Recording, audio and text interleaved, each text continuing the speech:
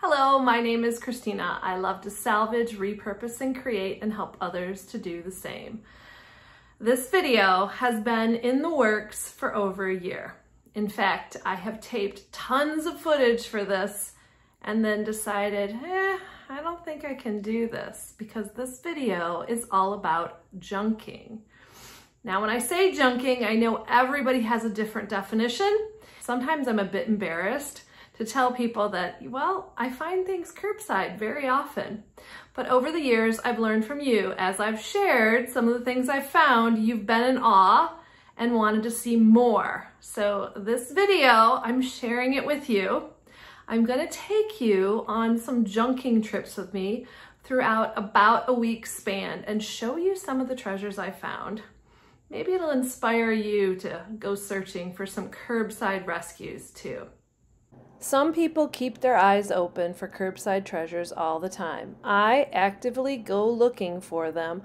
In my neighborhood, I know when everyone's trash day is, and I get up early to drive around. Sometimes I find treasures and sometimes I don't. Stay tuned to the end of this video. I will show you everything I found within 1 week. I was so excited for this little table, but unfortunately when I got it home I found it had more damage than I could handle. If you want more tips and tricks on how to find good junk, you can click on the link to my video called Finding Good Junk. It didn't just need to be glued, the whole corner needed to be rebuilt. Luckily, no money had been spent. You never know what you're going to find curbside. In fact, my daughter and I even have a game that whoever can find the lucky toilet first will have good luck the rest of the day.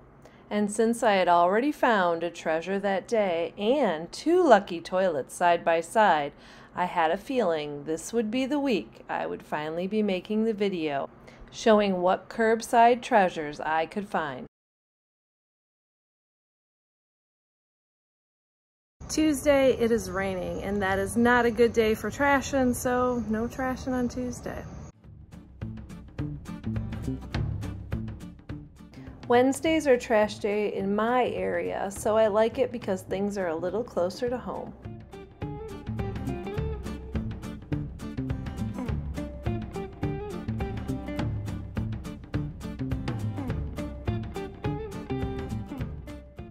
My treasure hunt began with a 1950s kitchen table. I loaded it in the back and I was off. So often I find old dressers without drawers or drawers without dressers.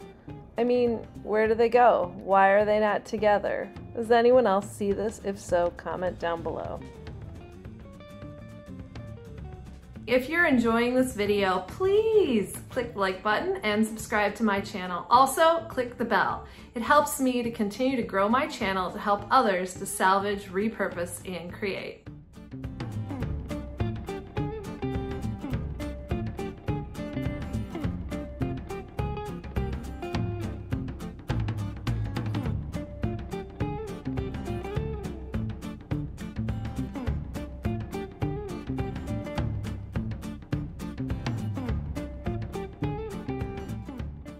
I saw this dumpster outside one of the houses while I was out and about, and I had to laugh. I think we're on the same mission.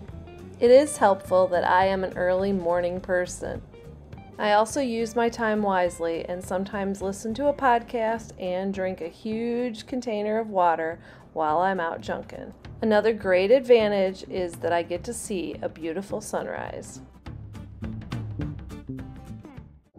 And some days you don't get anything. That was the case this Monday. Why do I junk? Well, initially it became out of necessity. When I was starting a new home and I had a new daughter, I wanted things nice, but I really didn't have the budget for it. And I was always amazed by what I could find on the curb. And with a little hard work, you could really make these pieces special. The other reason is I love old stuff. Old furniture is so much better built, has so much more character than so many of the items that are made here today, and I love to save them. Most of the pieces that I deal with have no other hope but me to save them because somebody else already thought they were worthless.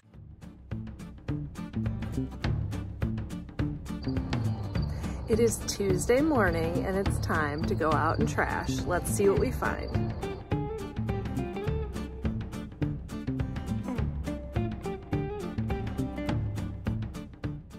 I love to spot a pile of treasures on the side of the road. You really never know what you can find.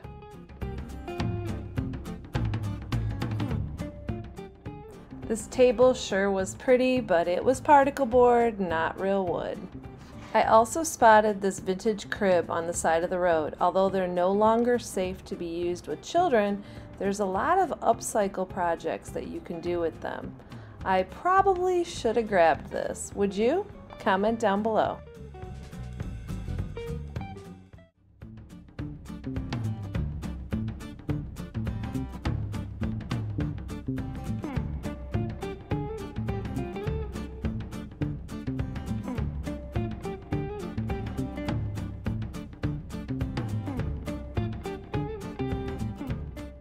Sometimes it seems to take forever before you find a treasure. Did you see the dresser?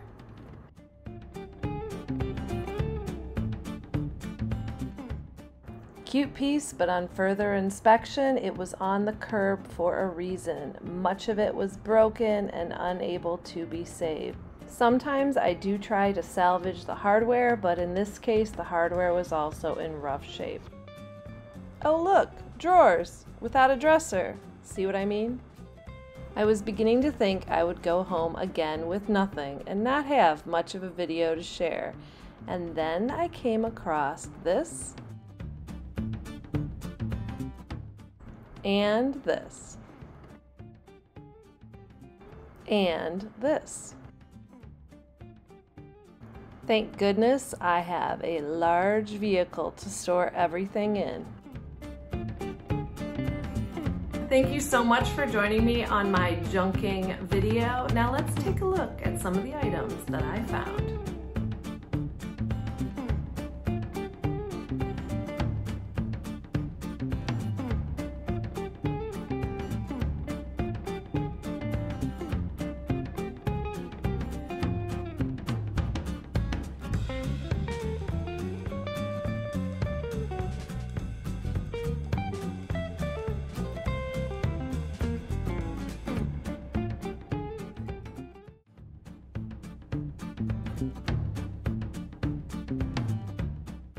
That was 4 days of junking, and actually when I decided to kind of shut down this video on the 5th day that I went out, I didn't tape anything, but I did find some treasures that I'll include in this video to show you what I discovered.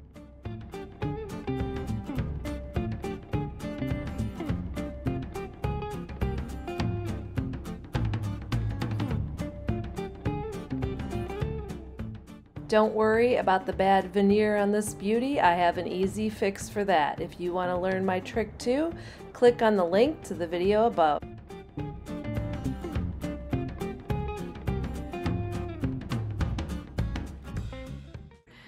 I'm always amazed by what's out there. Now, it's not predictable, but sometimes I feel like the junk universe gives you exactly what you need.